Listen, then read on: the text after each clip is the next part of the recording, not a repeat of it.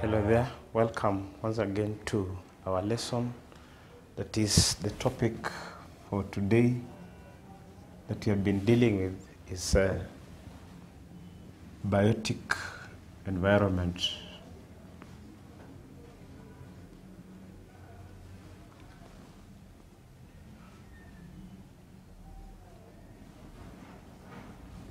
So we say that biotic environment is the living organisms and how they interact with themselves, and in the process they form special relationships. So it is these special relationships during interaction that will be able to determine their distribution, their locality, and even their abundance. So we were able to define or identify some of the special relationships, like, for instance, predation.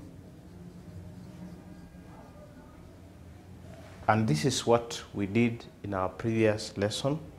We were able to define predation as that predator-prey relationship.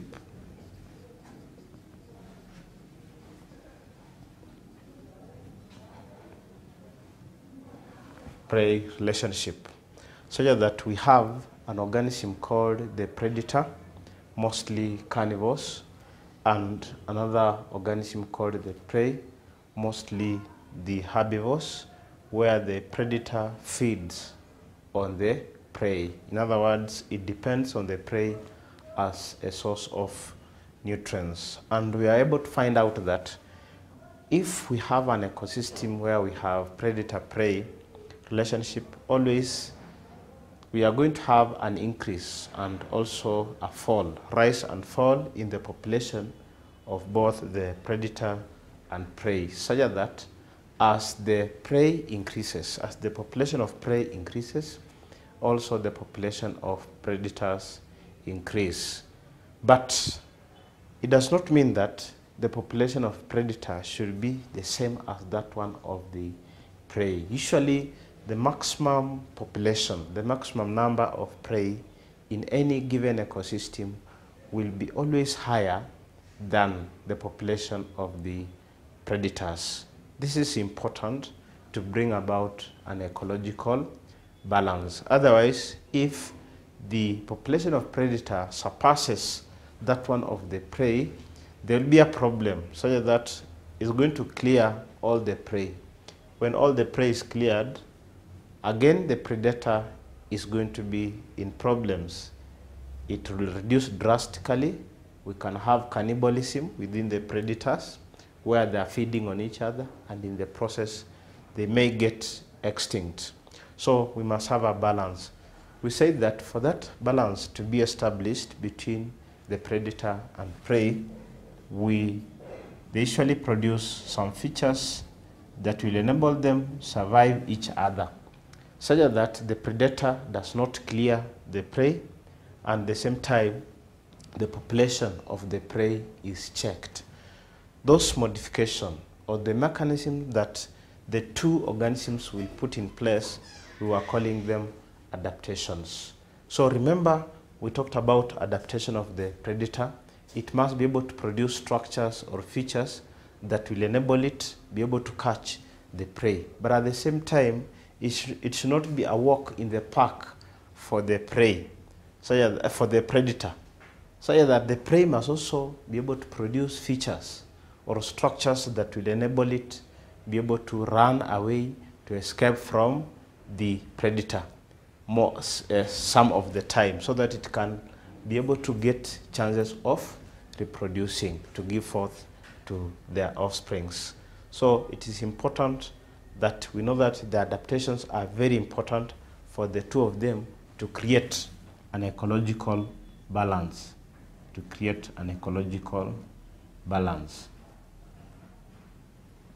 So again, we were able to mention that predation on prey is important. Otherwise, the population of prey will increase so much so that it surpasses the carrying capacity of the ecosystem.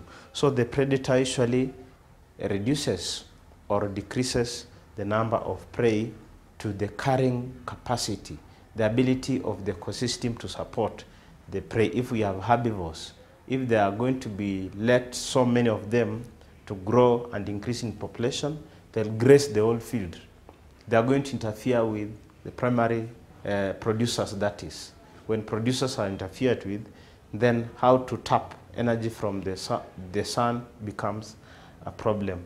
So predation, we say it is important. It reduces prey to population or levels that can enable the carrying capacity of the ecosystem to support the two organisms. And also we mentioned in passing that again it increases or it improves the quality of the stock, specifically for the prey, and again improving diversity. So today we want to look at another relationship that's very important, parasitism. In our lesson, we look at parasitism.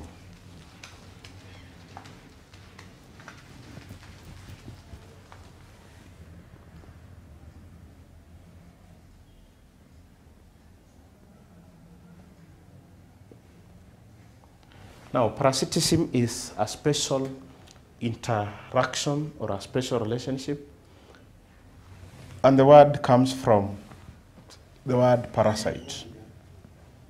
So there must be an organism called parasite. So in parasitism, there is an organism called parasite that depends, most of the time it's the one that depending on another organism called host. So it depends on another organism called host. For what purpose? For two major things: for nutrients, obtains nutrients, for nutrients, and two, for sometimes, not most of the time, for shelter, and especially if the parasite lives inside the host. So that relationship between one organism called the parasite and another organism called the host, where the parasite obtains nutrients, we can also say food, from the host, and also sometimes shelter. So the word sometimes is, or for some parasites, sometimes shelter from the host is what we call parasitism. So the parasites may be found either inside the host, or they may be found just living close to the host or on the body of the host. The parasite could be found living inside. So it could be found living inside the body of the host, inside the host. Or it could be found living close to the host. So we have three situations where the parasite is either inside the host, close to the host, or on the body of the host. On the body of the host. So because of these three scenarios, parasites can be classified into two. If the parasite is found inside the host, we say that parasite is an endoparasite. That one becomes an endoparasite. If it is found close to the host or found on the body of the host, then that parasite becomes an ectoparasite. Ectoparasite. So because of these three criteria, we can be able to classify parasites into two major types: endoparasites and ectoparasites.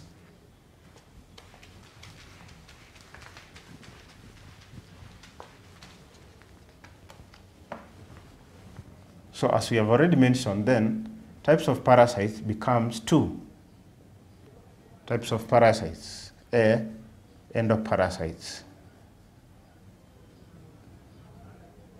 Now we have already said that endoparasites are found living inside the body of the host.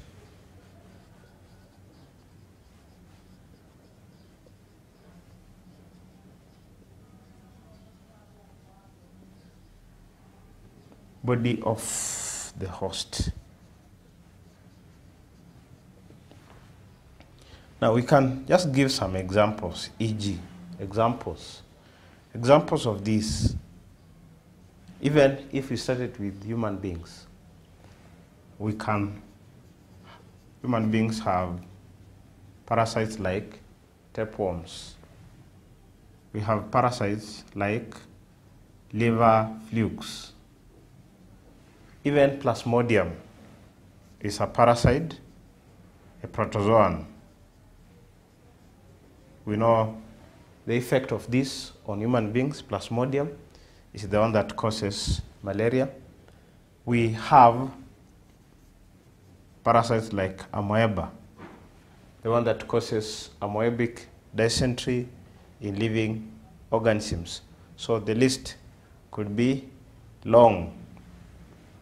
Then B, we have ectoparasites.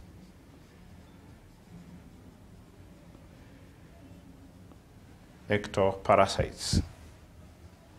We have said that ectoparasites, from the word ecto, external, they are found either on the body of the host or found living around the host, close to the habitat of the host. Are parasites. These are parasites found on the body of the host, found on the body of the host, or they live around or close to the habitat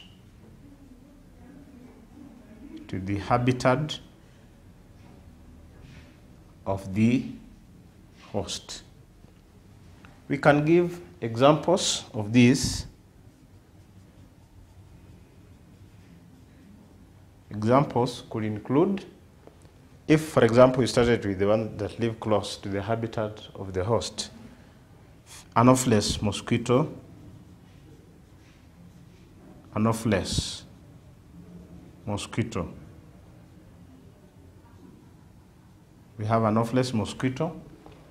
It's a parasite but living close to the habitat of animals, not necessarily human beings. And then we have others like tick, like fleas, like lice, and several others, leech. So the list is long. Now, of these parasites, some of them are macroscopic. In other words, they are large in size, while the others are microscopic. So if they are microscopic, we refer to them as microparasites. So of these parasites, the endoparasites and ectoparasites, some are microscopic. They are small. So because they are microscopic,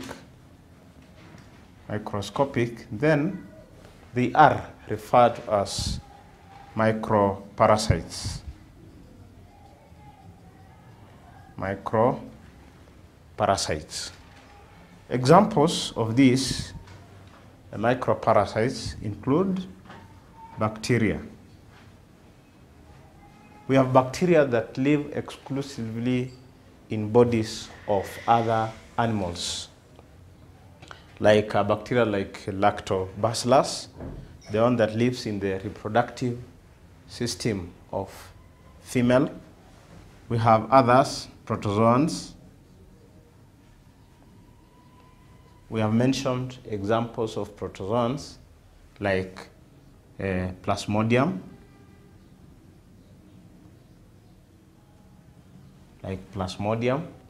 We have amoeba. We have others like viruses, even others in the group of fungi. So of the ectoparasites, because some could be very tiny, we call them microparasites. They are called microparasites. But worthy of noting is that the parasites cannot be able to benefit the host. Most of the time, the host is going to be harmed.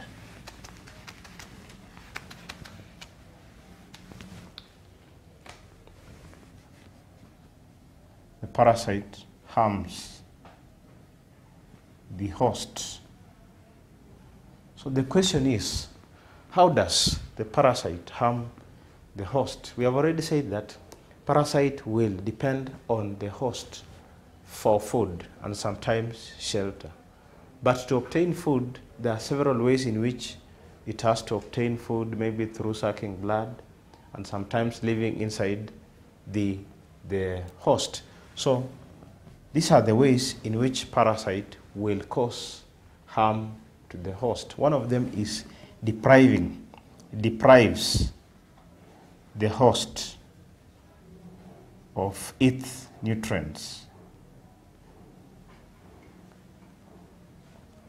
Now take a case of a tapeworm.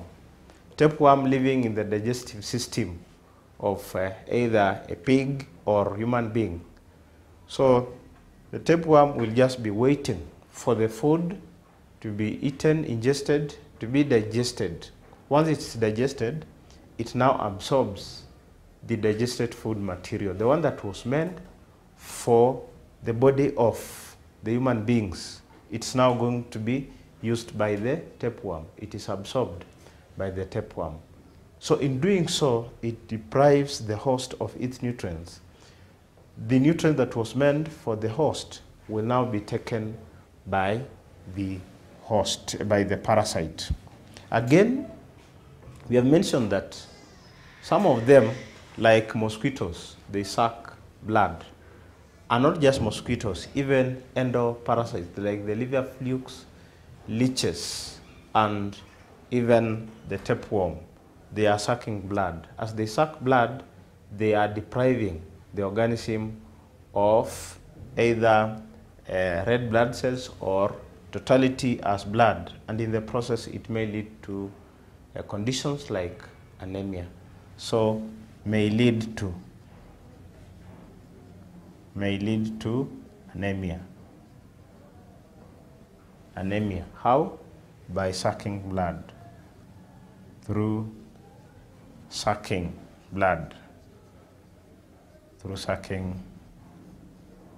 blood. Another effect of parasite on host, if we are going to have, let us continually use maybe the liver fluke or the tapeworm, if they are going to find conducive environment and they reproduce in large numbers, they may even block the digestive system, blocking of digestive system of the host. If population increases, if population of the parasites increases,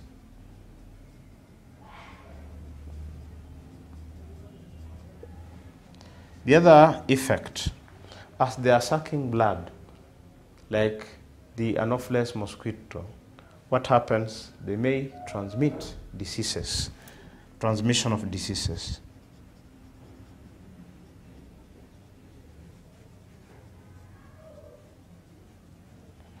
And one major parasite that has caused this is Anopheles mosquito, the one that transmits parasites, other parasites, Plasmodium, which causes malaria. So these are the major effects of parasites on the host. Now, if these are the effect of parasites on the host, then it follows that we must have a balance between the parasite and host. And again, it should be noted that parasites will always be found where there is a suitable host. Remember, we are looking at how environmental factors, and in this case, biotic factors, are affecting distribution of other organisms, and the major organisms are the parasites.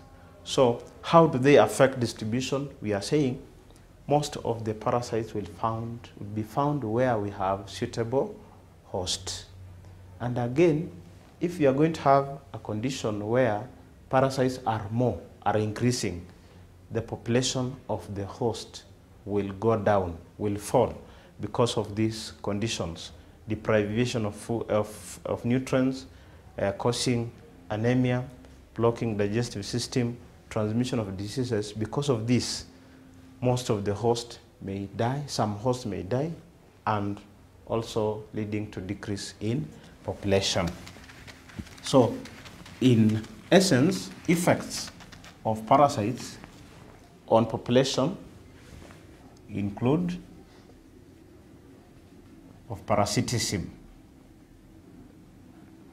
on distribution of organisms. So one, we have said, parasites will be found where we have suitable hosts.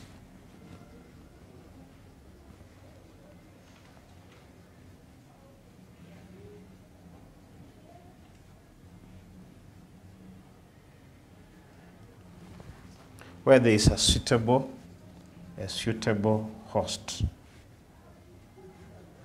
so that it can be able to derive all the benefits that it requires from the host. Again, we have said, if you are going to have very many parasites, the population of the host will be affected. There will be a decrease in population. Increase in population of parasites beyond a threshold, beyond a certain threshold,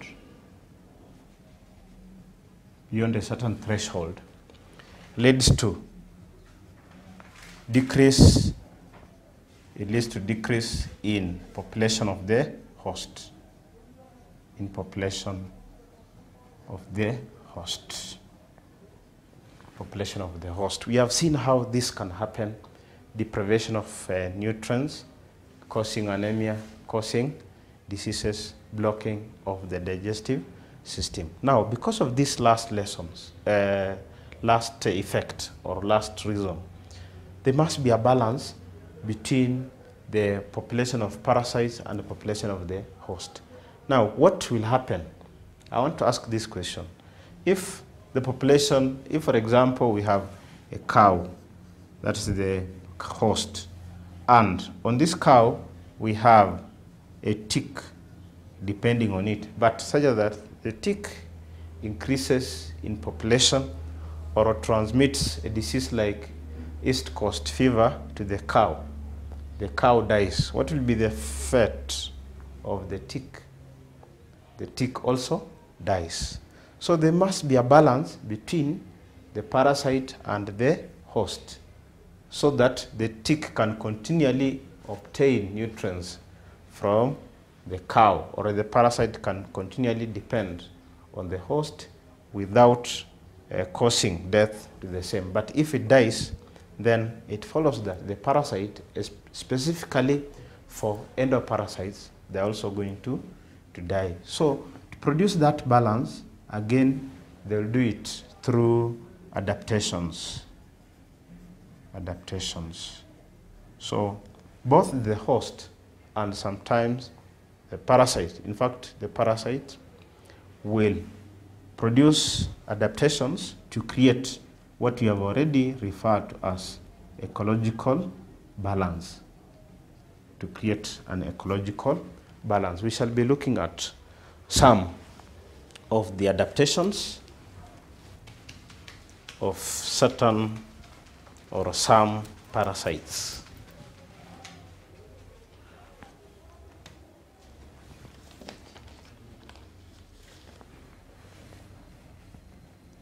So examples of both plants and animal parasites.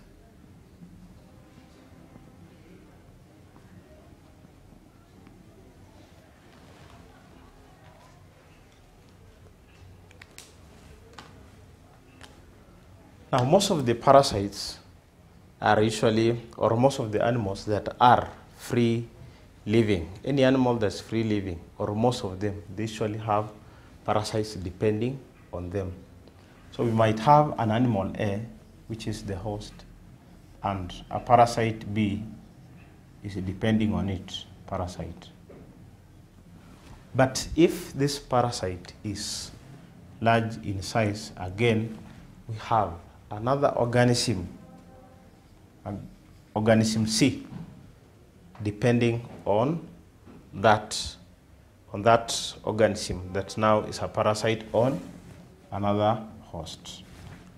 We can have another organism D that is now again depending on this organism C as the host. So this is the host, B is a parasite, but on this parasite B, it is a host for another organism. So this is another parasite, this is another parasite. So this one becomes the primary parasite. Primary parasite. Because it's the one that depends on the major host. And this C, depending on primary parasite, becomes the secondary parasite. Secondary parasite. And D, depending on secondary parasite, can be classified as tertiary parasite. So this is the level of parasitism: primary, secondary, and tertiary parasite. They can be both found in plants and animals. So we can look at a few examples of parasite in both plants and animals. For plants, one of them is a plant called the daughter plant. The daughter plant. Daughter plant usually has thin stems. Thin stems with numerous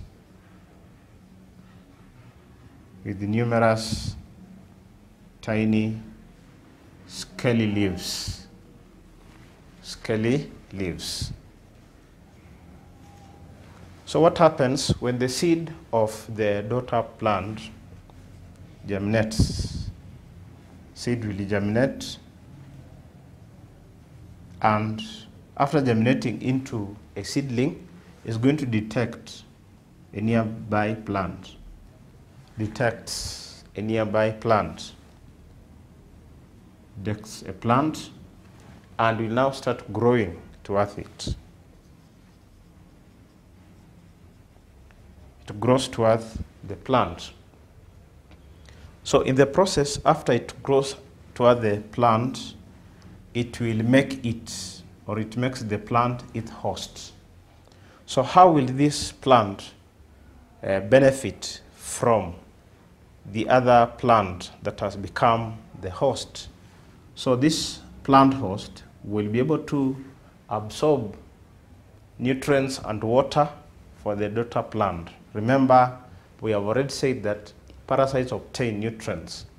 So this seedling that has just germinated will obtain water and nutrients from the plant, mineral ions.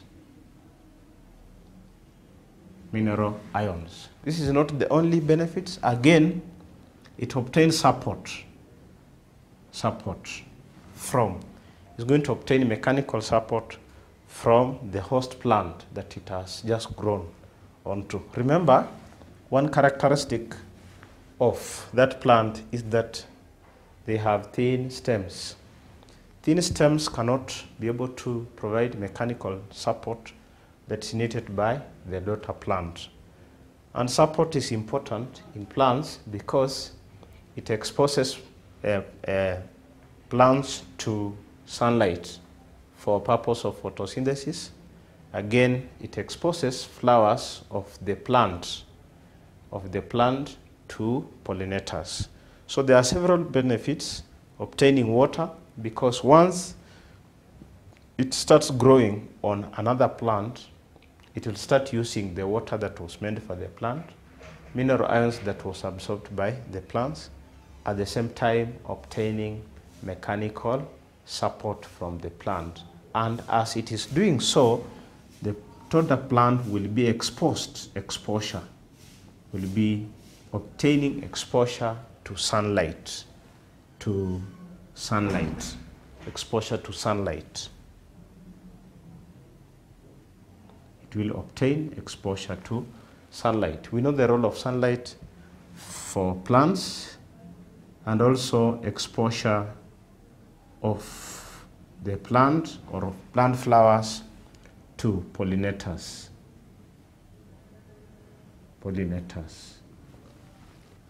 So this is how the plant is able to interact with other plants. And in the process, you'll find that the primary host or the host plant becomes seriously covered by the plant, the daughter plant, until you cannot be able to identify the host, because all over we have the leaves.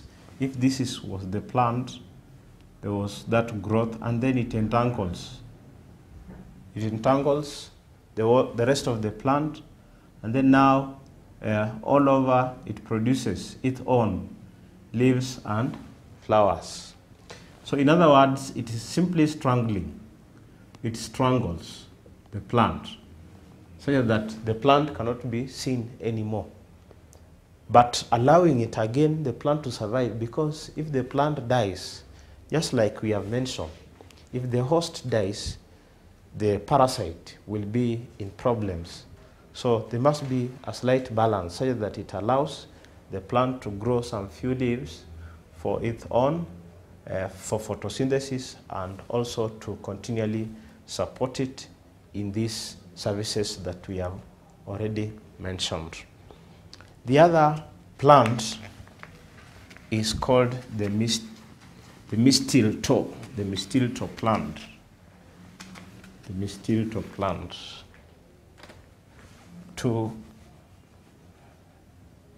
Mistletoe plant.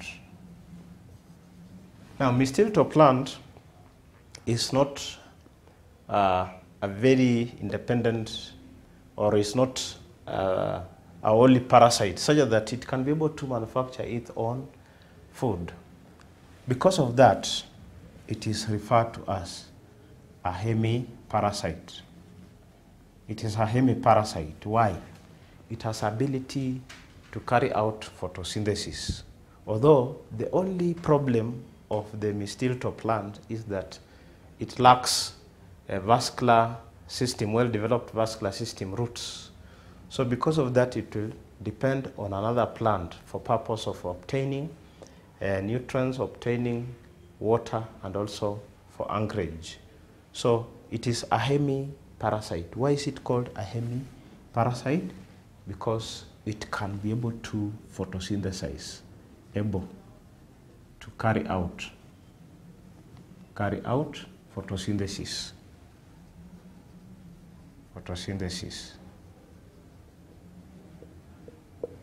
So it will just depend on another plant for purpose of obtaining water and mineral ions. But if we have to describe a little bit of this plant, is that the seeds of the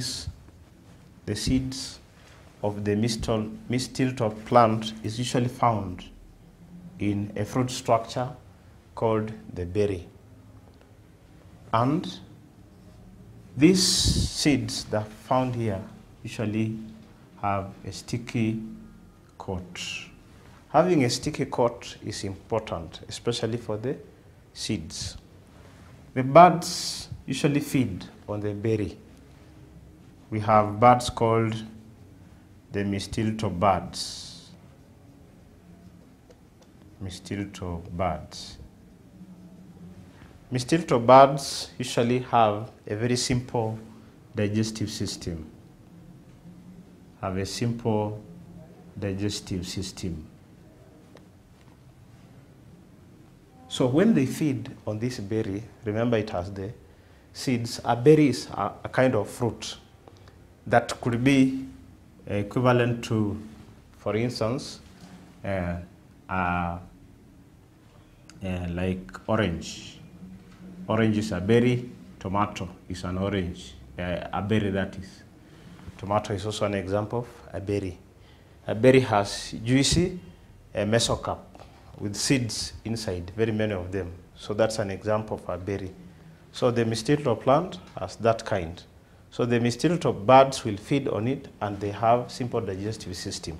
So because of that, the seeds usually remain in the digestive system for a very short time, lasting almost 12 minutes.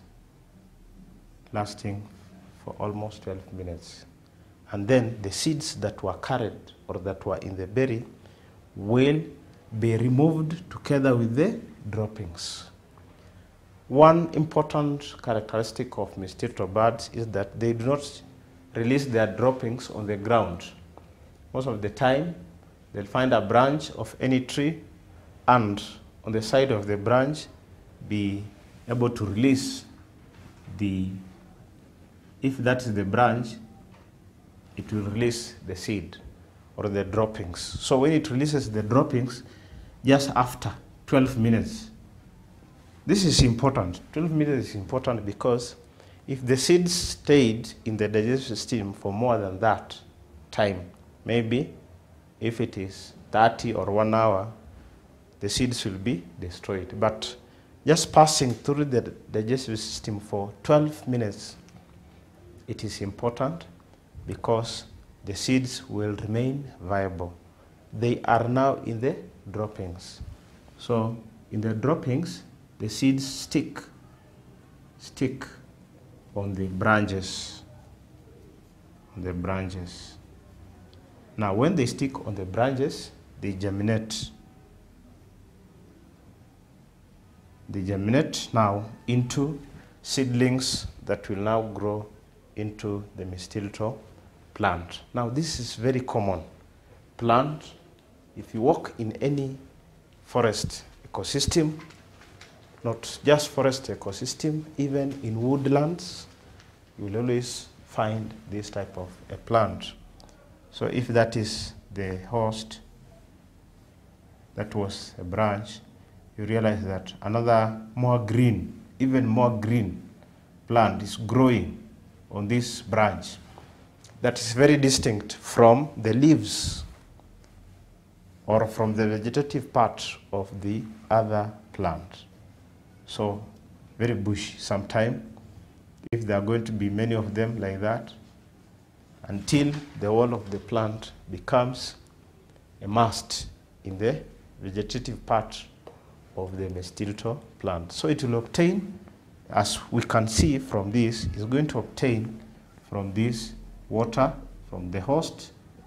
It obtains water, it obtains mineral ions, and you can be able to suggest more other benefits like support. So the mistletoe plant will obtain support, You can see there's a stem supporting the crown, and that crown is mainly the plant, the mistletoe plant. But again, it's exposing the mistletoe plant to sunlight. Exposure to sunlight. Role of sunlight we have already mentioned several times for photosynthesis, and exposure to pollinators, to agents of pollination. We can mention agents of pollination like we have insects, bees, moths, and the rest, and also wind and several others like animals when birds are feeding on the fruits or on the fruits, they are also carrying with it the pollen grains.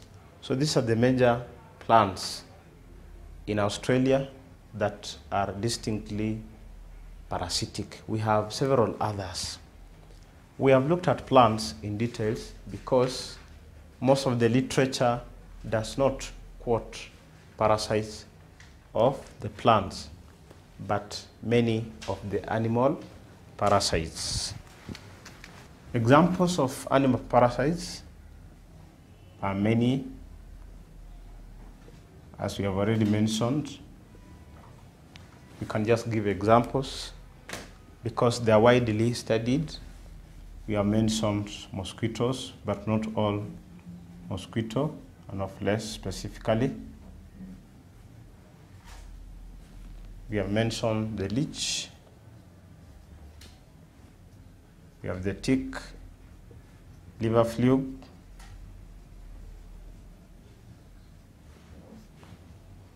you have fleas, the rat fleas, and several others. We have the lice. So many examples. If you have understood this, let us just go through some few questions to get these questions. So one of them is this: define the term parasitism. Parasitism. Now we have said parasitism is a relationship whereby we have an interaction between an organism called a parasite and another organism called the host, but in this relationship, the host is harmed. Is a parasite host relationship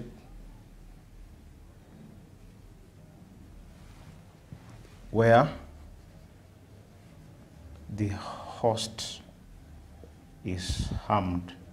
We have looked at the harms that the harmful effect of parasites on the host. We can mention them as deprivation of nutrients, sucking of blood causing anemia, blocking of the digestive system, and several others. Then the other question, list ways in which parasites depends on the host. Parasite depends on the host. So there are different ways, as we have mentioned. For nutrients, depends on the host for nutrients, depends on the host for shelter, if they are endoparasites. And then sometimes their host helps parasites through transmission, transmitting from one host to another, from either intermediate to primary host. Transmission from host to host, from host to host. So if it's going to provide shelter, it can provide other services like breeding site. Can also form breeding site for the host. Question 3, classify the following either as ecto, classify the following either as ecto parasites or endo and endo parasites. So the list is as follows: mosquito, leech. We have the mosquito, the leech, tick, liver fluke, and tapeworm. Liver fluke and the tapeworm. The liver fluke and tapeworm.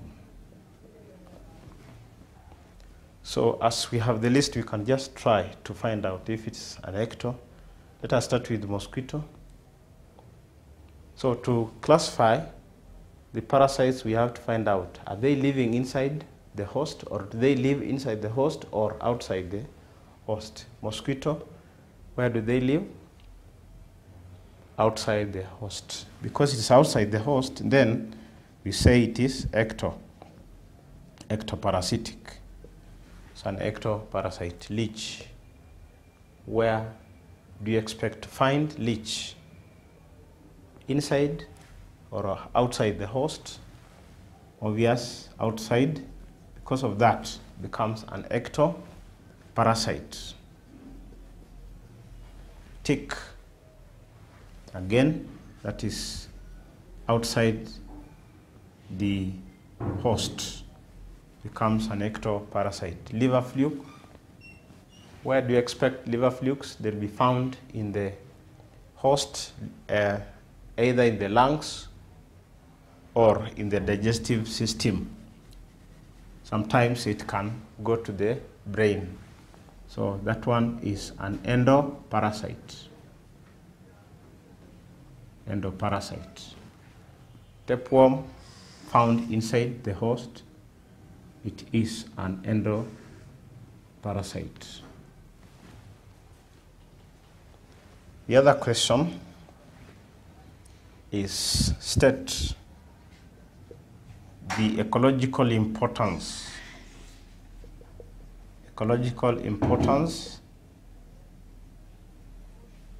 of parasitism.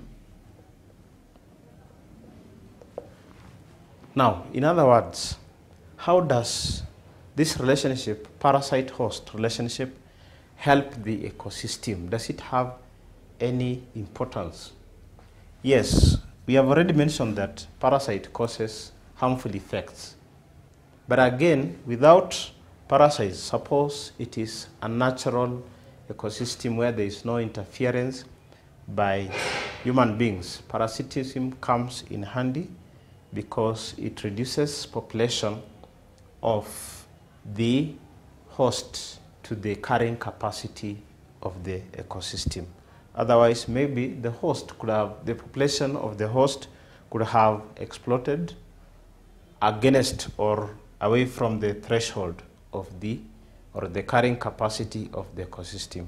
So it reduces it to the carrying capacity, reduces the population of the host to the carrying capacity of the ecosystem. Host population to the carrying capacity. Carrying capacity of the ecosystem. So it is like functioning like that one of predation, slightly the same function. And then again, most of the organisms that will succumb to death by parasites or to elimination through parasitism are the weak organism or the weak species of that particular host. So in the process, the weak ones are being eliminated, and in the process leaving a population of more stronger population of the host. So in essence, it also comes in handy to improve the quality of the stock, the quality of the host population improves the quality of host population. Now the quality here, it is in terms of resisting parasites. Now we have in African, in tropic African, we have different kind of cattle. We have those ones that are called zebu, the zebu cow or zebu cattle. If you compare it with maybe a freshened one, if we have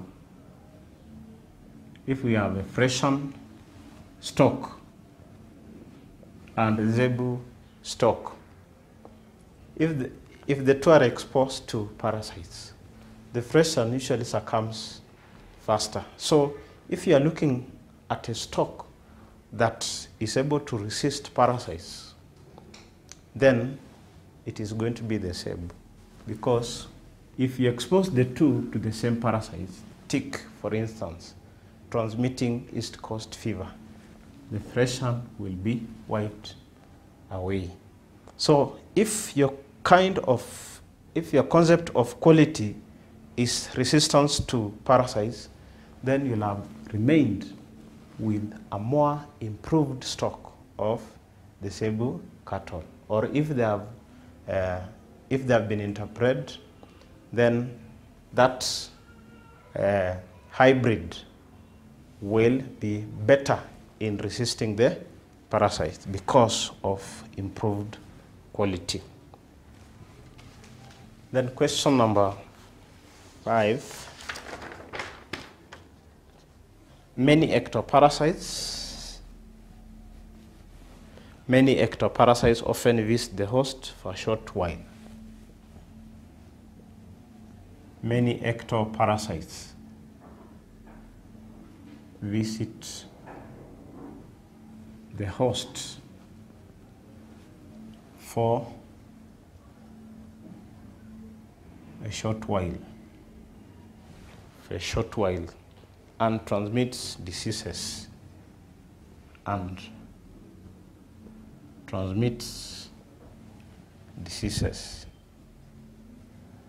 So the question is, give 2 examples of disease-carrying, blood-sucking parasites. Give 2 examples of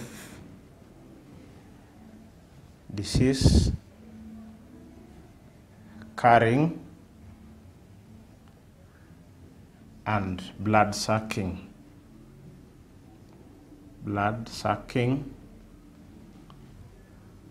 parasites. So the examples are very easy to get. For human beings or for most of the mammals, we have mosquito.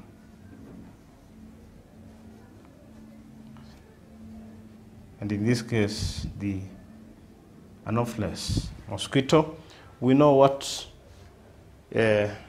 Anopheles mosquito transmits. It comes for a short while and then disappears or goes. We know that is transmits a plasmodium that causes malaria. Then we have the rat fleas. This transmits a disease called bubonic or bubonic plague. Bubonic plague. Question 6. The diagram shows a life cycle. Life cycle of tapeworm. Life cycle of tapeworm.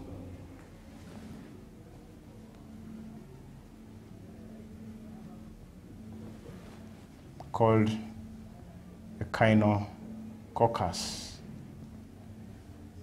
This is the scientific name, Echinococcus granulosis.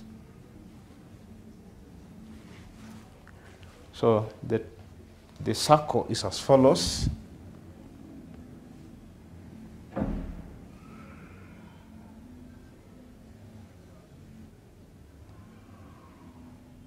So this grass, eggs on grass, and then it goes into another organism when the sheep feeds on grass.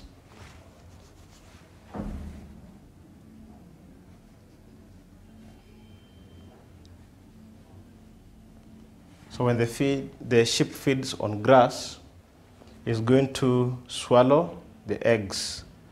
The eggs in the sheep are going to hatch into embryos. Embryo emerges, embryo.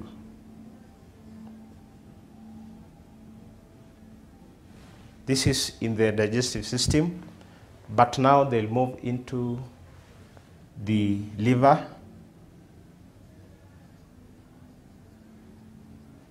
So the eggs move into the liver and lungs.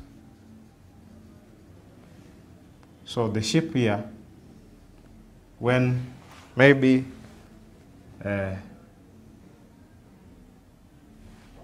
it is fed on, or when it releases feces, it will release feces with cysts, cysts. In this cyst, we have many heads of the tapeworm.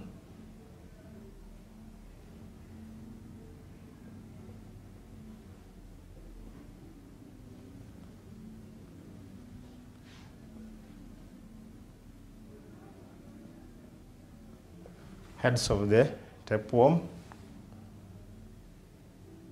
and when the dog feeds on meat or beef of the sheep, the cyst will be transmitted. Dog here.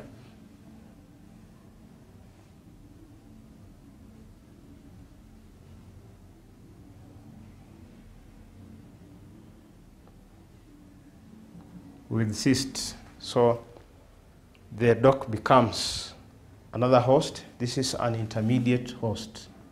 The sheep here becomes an intermediate host. Just for some time, then it's going to release. In fact, the effect of the tapeworm will not be manifest on the sheep because it's just using the sheep for purpose of reproduction. So the cyst will be part of the meat of the sheep. When the dog feeds on it, then it swallows together with it. So this is the final host. But now, when the dog releases stool, it will have stool on grass, so that grass will have eggs of the tapeworm. So this is a simple cycle. So we want to have some few questions on the same. So part A of the question is this: where does the tapeworm live in a dog? Part A, I'll write it, some question there. Where does the tapeworm live in the dog? So we expect that because these are the heads of the tapeworm, it has fed on meat with the cyst, therefore it will be in the digestive system, the gut. So the question was, where does the tapeworm live in the dog? It lives in the digestive system. So that question, you can easily get the answer from the circle or from the cycle. Then part B, how does eggs get into the intermediate host?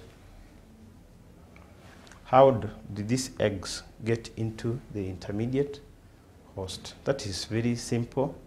When the sheep feeds on grass that is infested with the eggs of the tapeworm. So feeding on grass that is infested with the eggs of the tapeworm will now allow the sheep to get or to be able to swallow the eggs, and then it will be colonized by the tapeworm.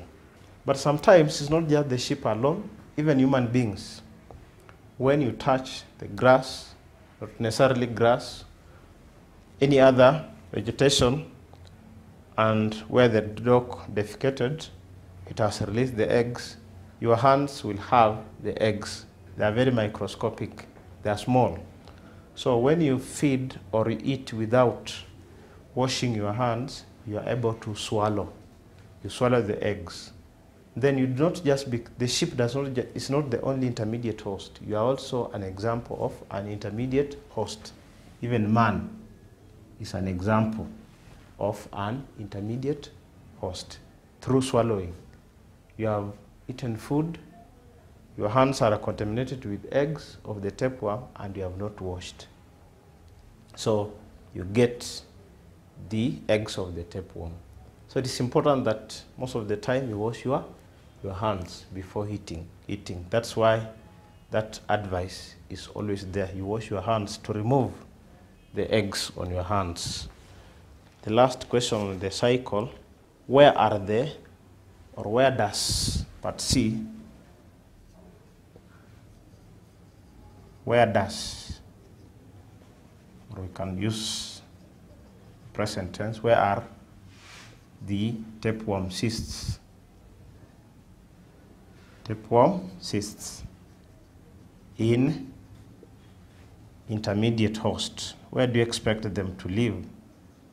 I think, again, it is on the cycle. We have said feeds on grass, embryo emerges, moves into the liver and the lungs. So we expect the cyst to be specifically in 3 places: the liver, to be found in lungs, and also sometimes skeletal tissues. That's where we are saying if the dog feeds on meat, that meat is containing the cyst. Then the last part of that question on the cycle, part D, the question asks, explain why it is dangerous for humans to be intermediate hosts. If man becomes the intermediate host, explain why it is dangerous for man to be the intermediate host. So one danger with this is that the cyst of the tapeworm usually stays for the longest time in man, and sometimes the cyst may go into the brain. If it goes into the brain, it will cause brain damages. So that's why it is very dangerous. And again, it's also in terms of spread with man, because people can be able to move or can be able to disperse over wide areas. It becomes very easy to spread the cyst, which in turn will spread the tapeworm. So we have other questions on adaptation, but we are going to continue on them, which are very important because we have to find out how the parasites are adapted for life in a host. So for that purpose, we shall stop here, but in our next lesson, we are going to go through some of the adaptations of the parasites. Thank you.